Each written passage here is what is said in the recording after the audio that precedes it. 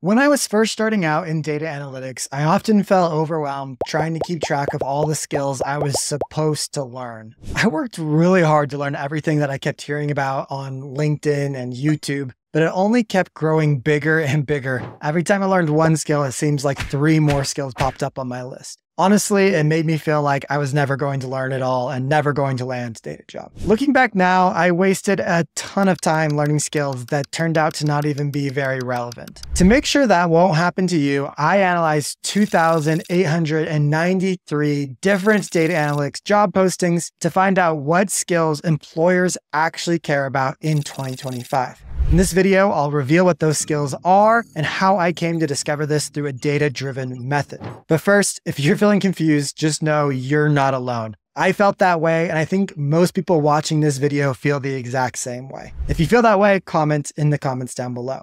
And the internet doesn't make things any easier. Coursera says one thing while DataCamp says something else. Heck, even this one single Reddit thread that goes through what you should be learning, everyone is saying something different. Some people said learn Power BI, others said learn SQL. Some people said it's all about Python, and it's honestly all over the place. And the whole thing is just so confusing. It does kind of make sense though, because there are so many different types of analyst jobs out there. There's so many different companies and there's so many different industries. So every single data job, of course, will look a little bit different. Some data analysts are literally nose down to the keyboard in Python all day, every day programming, while others never even touch Python in an entire 30-year data career. So anecdotally, people are going to have opinions, but they're just that, they're opinions. As a data nerd, you probably care a lot more about what the numbers actually say than these opinions. So what do the numbers actually say? Well, the trick is the numbers are really hard to find because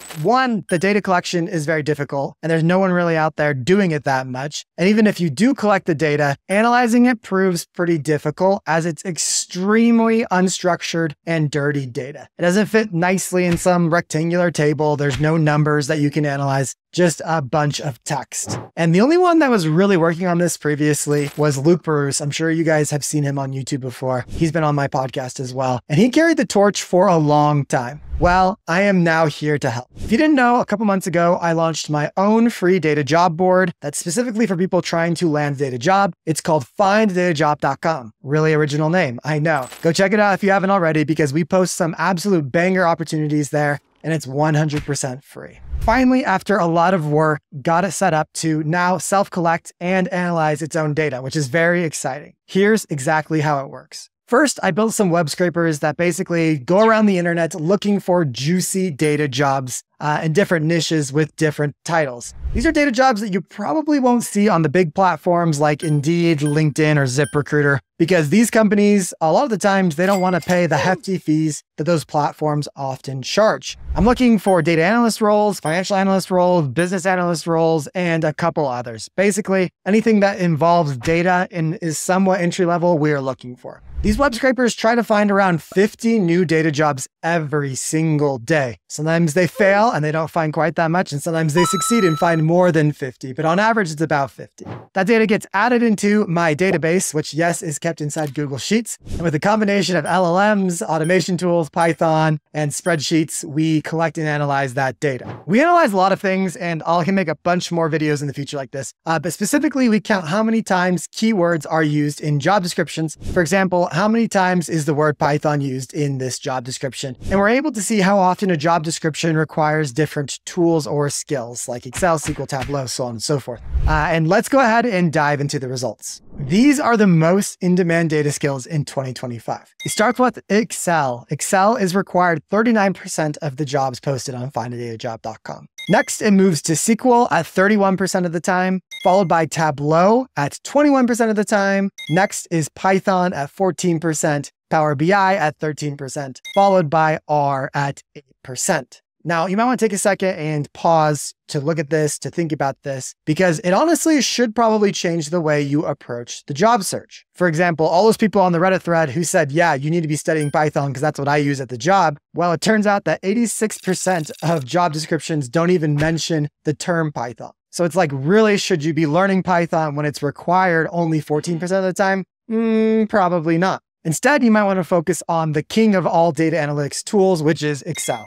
I know, kind of boring, not all that glamorous, but Excel remains the #1 data tool, especially when you're trying to land your first data job. So making sure that you focus and study a lot in Excel and you feel very proficient in the tool is probably the best way you can spend your time. Next, that's followed by SQL. And SQL is really the backbone tool of every data analytics and data engineering and data science job that you can do. It is pretty much omnipresent. It's obviously required as much as Excel in these roles, but it's going to be required more than Excel in more advanced roles like a data engineer or a data scientist role. So it's definitely worth learning, and you can honestly learn quite a bit in 2 weeks. You'd honestly be amazed. Third is Tableau. And I think Tableau is a great BI tool, business intelligence tool, or a data visualization tool to learn. It is in demand a little bit more than Power BI, to everyone's surprise. Go ahead and go to the comments if you think Power BI is more common than Tableau. It's not, according to the data, but Tableau is also a little bit easier to get on your computer, especially if you have a Mac. So it is a great place to start and develop a data visualization tool.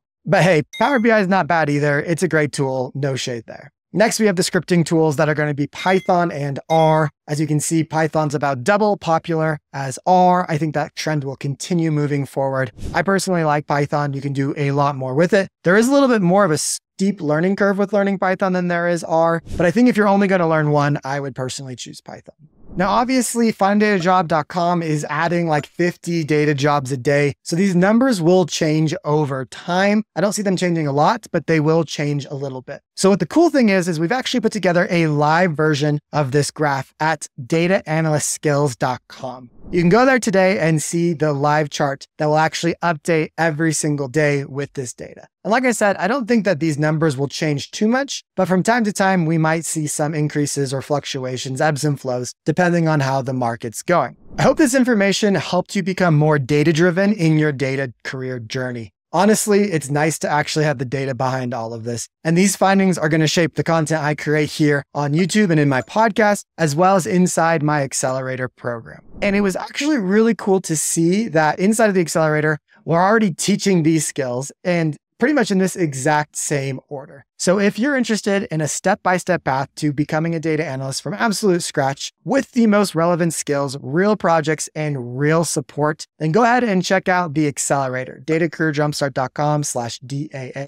I'll have the link in the show notes down below. And one of the perks of joining the accelerator is you can actually do an internship project with my company and work on real data sets just like this. So I'd like to actually thank my intern manager, Isaac Orasanya, and 3 of my accelerator interns who worked on this project and did a great job: Austin Sorensen, Isabel Klunder, and Moise Nirali, for helping me clean this data set and make this graph come to life. Good job, you guys. May the odds be ever in your favor, everyone. Thank you for watching. If you enjoyed this video, hit subscribe and maybe watch one more. Cheers to us being more data-driven in our data career pivots. I wish you guys all the best of luck. Thank you for listening.